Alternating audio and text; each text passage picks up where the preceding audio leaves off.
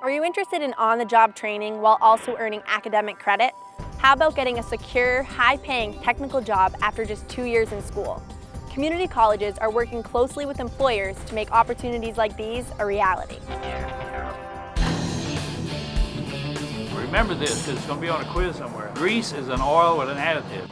This is the same type of equipment that you see in refineries and chemical plants. Process technology is taking material and turning it into something useful. For instance, oil into gasoline, petrochemicals into fibers for rugs, pharmaceuticals, even taking barley and malt and turning it into beer. My name is Zachary Bundy. I'm from Casper, Wyoming. I'm attending College of the Mainland for the Process Technology program. So what we're seeing here is a distillation column. The internship is a very great experience. It's 300 hours of work experience, and they're actually looking to hire you at the end of this.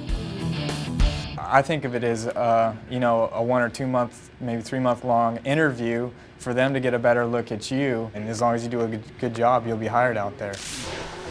At first, when you first get around this equipment, you don't know what it does. It can seem a little intimidating. The Process Technology program has really given me a great opportunity to get some hands-on experience. We can look at a piece of equipment like this, and we know what that is. We know what it does.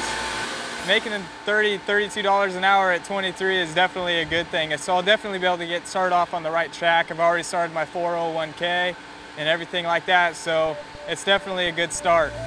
And I plan on learning as much as I can and moving up, maybe become a supervisor someday, maybe even higher than that. You never know what's going to bring, but I just want to challenge myself and learn as much about that plant as I can. Wow, 300 hours of work experience while still in college, and then to be hired by your internship employer when you graduate. Your local community college can help you get an internship and start your career in process technology.